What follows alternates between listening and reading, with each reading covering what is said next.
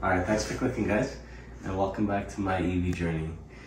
I've always wanted to install a lip spoiler so I can have that Model Y performance look, and I'm really excited to share a product that I was able to find locally. This is actually a carbon fiber like spoiler, and we'll go ahead and show you what's in the box. And they're located in the Oakville area, so if you are close to the GTA or if you live in Burlington, Hamilton, Ontario, of course, this is something that you could probably even drive by and pick up locally, and perhaps maybe you can get an even better deal by doing a local pickup. So let's get into the video. I actually purchased this and I will be giving an honest review on it. This is from ShinyEV, so you can go ahead and check them out, ShinyEV.com. You can find them on Facebook, you can find them on Kijiji, and of course you can find them on their website as well. I already installed from them the license plate mount, as well as the pedals, the performance pedals, which I really like.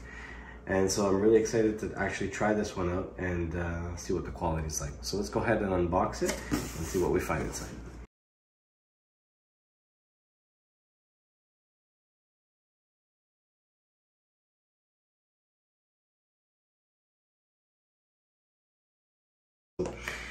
As you can see, we have the carbon fiber design lip spoiler, and the material of this lip spoiler is actually ABS, and this is actually an advantage because being ABS, it'll last a very, very long time.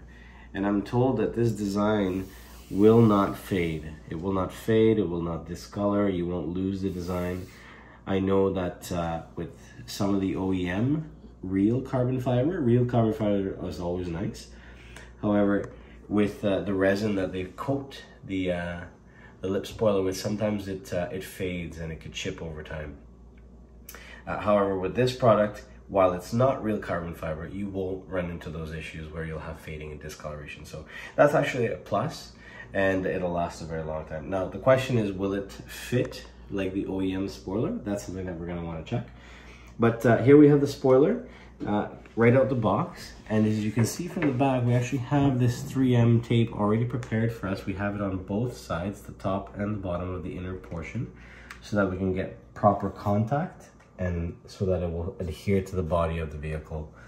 But also in the box, it comes with some extra 3M tape. We could use it in case this adhesive here needs to be replaced, or we could just use it instead of using masking tape. I see a lot of guys using masking tape to mark the edges of it once they actually dry fit it on the trunk, and this way they can make sure that it's centered on the vehicle. So we might actually just use it as an indication or a marker on the side.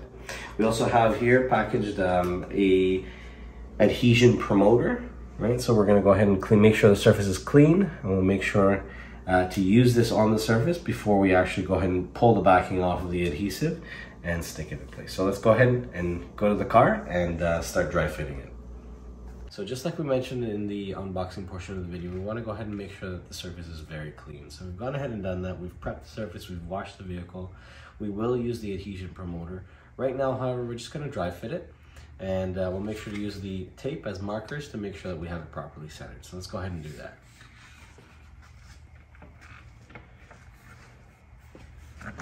So right away I can see that this thing is gonna fit really nicely.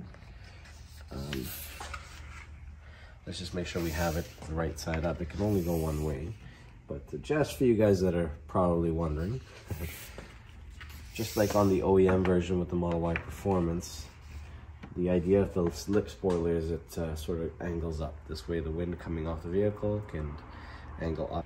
So I can already see that if the tape sticks very nicely, there's no gaps, so that's very promising. It looks like we're gonna have a really nice fitment here.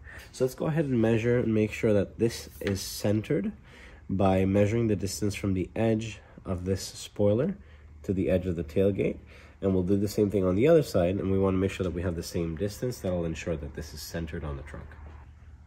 So I've got 6.5 from the edge of the spoiler to the edge of the tailgate, and that's why I just follow that line. Let's go ahead and check the other side. And so on this side here, I have 7 inches, so I'm gonna take 1/4 of an inch away from this side, and that should be perfectly centered.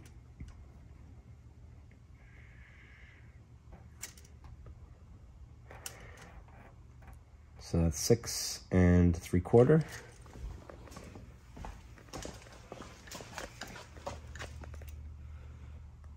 And that's 6 3/4. Okay, so it's perfectly centered. We're gonna go ahead and put our little tape markers just to make sure that we don't lose that center line. So I know that that's my edge, and we're just gonna go ahead and measure again just to make sure we didn't move it while we were fiddling with the tape. So we've got 6 3/4 on this end.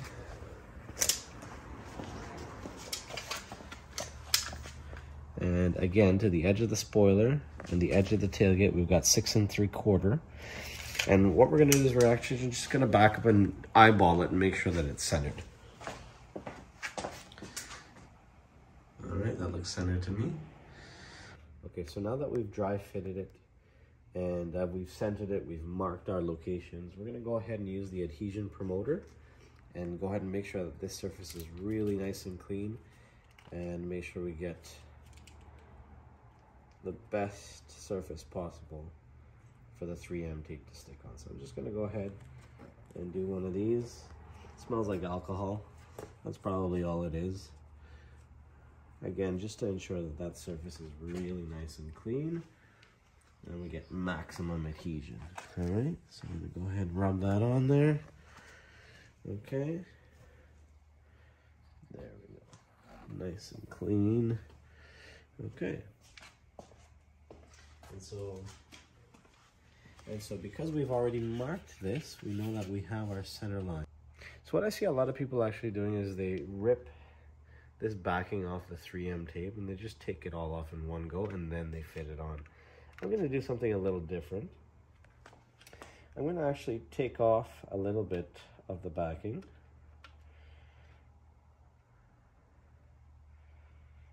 If I can get my fingernails in there. And just pull it off to the side like that. And I'm gonna do the same thing to the other tape on the opposite side.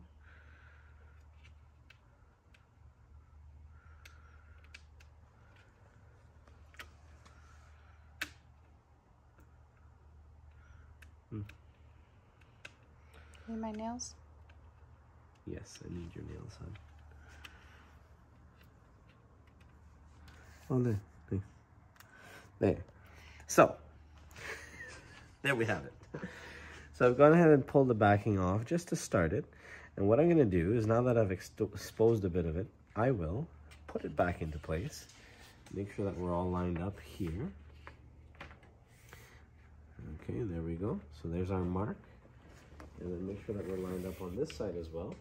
Okay, so you want to come over here. And what we're actually going to do is the tape that we folded back and started to peel off, what we'll do is we'll just gently go ahead and take it off a little bit at a time. And this way we make sure that we're getting nice and even adhesion evenly as we pull that backing off of the tape.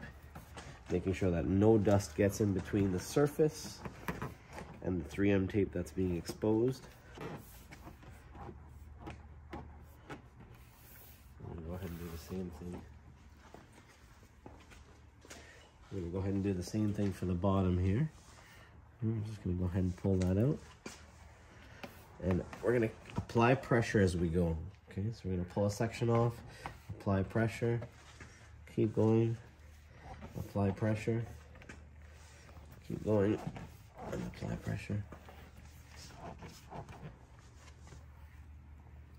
There we go. And then we'll remove our markers.